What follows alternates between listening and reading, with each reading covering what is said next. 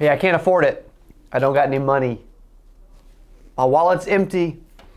Whatever you're pitching me, I can't afford right now, right? You guys are used to hearing this on a consistent basis. How many of you right now are sitting there thinking, dude, I just heard that yesterday, right? As an insurance agent, as a brand new insurance agent, I used to hear this a lot. I want to diagnose why you're getting, I can't afford it. Limited budget, no budget, whatever, right? And I want to first start out by saying, I'm going to give you some responses as we dive into the video. I'm going to get you to think a little differently about the response first of all, though. So first thing I want to talk through is homeless people have money. I can't afford it is not an excuse that you can't overcome, number one. Number two, it's not an excuse that's actually ever factually true. Right? Now, if you're pitching them something you're trying to sell them a $1,000 a month life insurance policy, there are people that maybe financially can't afford it. However, if they're telling you this and they don't even know how much it costs yet, then there's a problem, right? There's a disconnect because there's something that you have that they probably could afford, even though they're saying it. However, a lot of people, that's their first instinct. That's their first response when they can't. When they want to push back a little bit and keep you from selling them, it's human nature for them to say something like, I can't afford it, right? So one of the things that I love to do is to be agreeable. When someone's like, hey, I can't afford it, I want to understand that they probably don't mean what they're actually saying, right? Because I've had thousands of people over the years that have said exactly this, and I've still got them to choose something, an option, a policy, and actually be able to buy in that moment, right? Because what you need to understand is, I really believe that the biggest key to closing deals, the biggest key to closing, you're taking notes right now as you should be, the biggest key to closing deals is you need to believe that they're going to buy every single time or they won't. You see, well, that seems pretty vague, pretty simple, right? Well, the psychology of it is, if there's a moment that you think it's okay for someone to not do business with you, then there's going to be a lot of times in the future where people are not going to do business with you. If you think that financial reasons are the biggest reason or a big reason why people don't buy insurance, then there's going to be a lot of people in the future that are going to have financial limitations that you're going to allow off the hook, and they're not going to buy from you. Also, when it comes to this too, is the more you start to think that there are scenarios and situations where individuals, it's okay for you to not close them, you're going to start to justify future situations and appointments and sales opportunities, and you're going to end up not closing them. That's why I firmly believe that there's a deal to be had every single time. There's a sale to be made every single time. And some of you can be like, dude, that's a little extreme. The point is, the reason why I'm saying it and I actually believe it is when I don't believe it, it affects my mindset. It affects my mental fortitude. It affects my aggressive closing nature. And then I'm going to allow myself off the hook when I don't close deals. So if I go into every deal expecting to close a deal every single time, my closing rate will naturally go up because of that. So if someone's like, hey, I can't afford it. There's two different segments of this that we want to talk through, by the way. The first one is it early, like on a call, or early in the presentation before you've actually given quotes? Okay, if that's true, then this is something that they naturally say to people. This is something that they'd say so that salespeople stop trying to sell them. And if they're saying it to you and you're just like, well, crap, let me go find someone who can afford it. They don't even know how much it costs yet. It's like someone saying,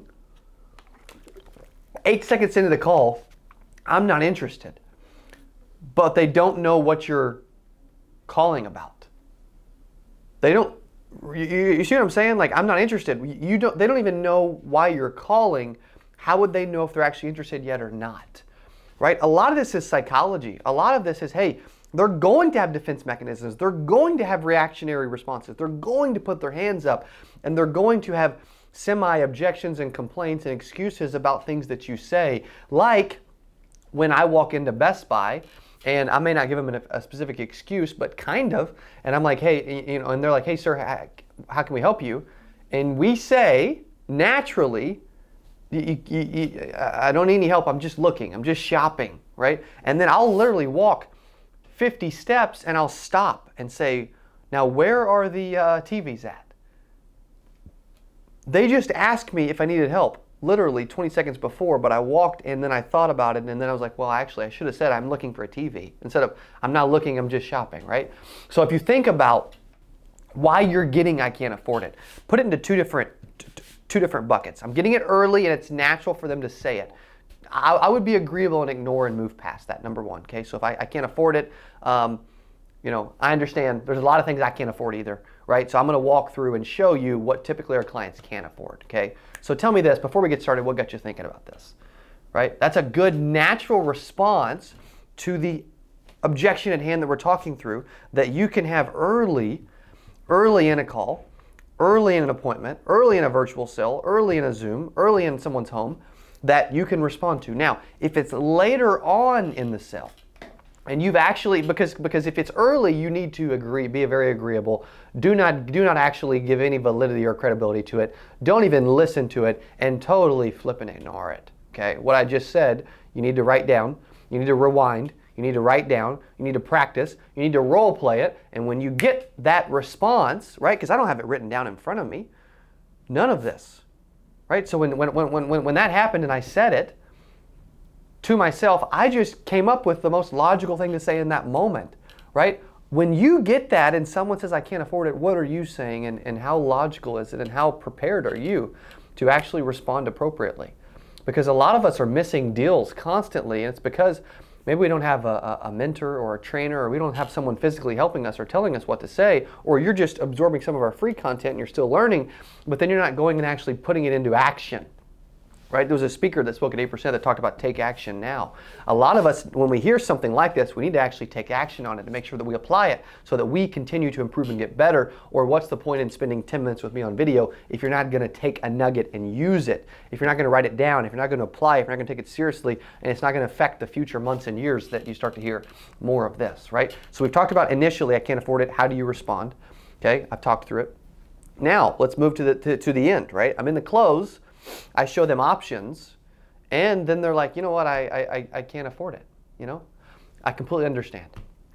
And I'm used to hearing that, and there's certain things that I can't afford either, right? So tell me, before I show you additional options, what do you believe that you probably could afford, right? Apparently $100 a month you feel is too much, right? Because what's happening is either they had a figure in their mind that's lower that they may accept, or the relationship is not there, because there's really three things that need to be there at the end to close.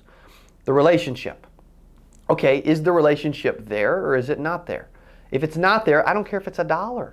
They're not going to do it if they don't know, like, and trust you. They don't find common ground, and they don't have a relationship with you. Okay, or they just don't want to do business with you. Maybe it's you. Okay. The second is the value. When you are identifying the problem, solving the pain point, fact-finding, and actually diving deeper into the issue, were you building the value in the solution? Do they see value in what you're selling? Do they even want what you're selling? Right? And if you believe that the relationship is there and the value is there, then the third thing is there's got to be so much certainty in the close that you're confident they're going to be buying, that you're not using words like, I think you're going to do it, you're probably going to like it, maybe you'll want this, right? A lot of people have problems with using those negative words that create doubt in the close that we're using that we shouldn't be using, and I want you to stop that right away. Start to think about the words that you're using towards the end of an appointment. I promise you, it's not them. Typically, it's not them saying, hey, I don't want to buy this. A lot of times it's us. And not realizing that we're using words at the end that are affecting our ability to close a sale. I think this is the right policy for you is not something you should be saying.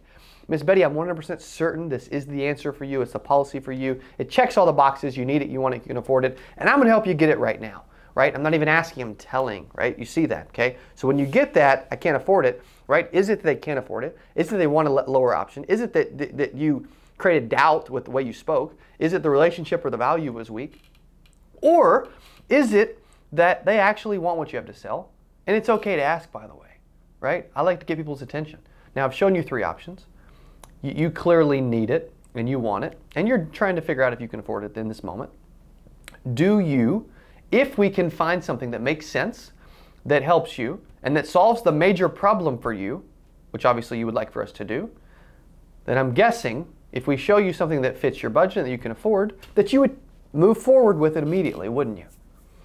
Right? That's a response in the close when you're trying to gauge someone's, not really I'm really gauging their intent level in that moment, right? So I want you to start to think about it. When you start to get these different types of objections, like I can't afford it, when are you getting it? Why do you think you're getting it? And how can you physically address it when you get it? Hey, if you love this and you're like, man, I want 2021 to be better than 2020 was, I got 7 steps that you need to apply right away. Check out that video. They're in there. See you over there. If you want to make $221,520 next year in 2021, I'm going to show you the 7 steps that you need to master.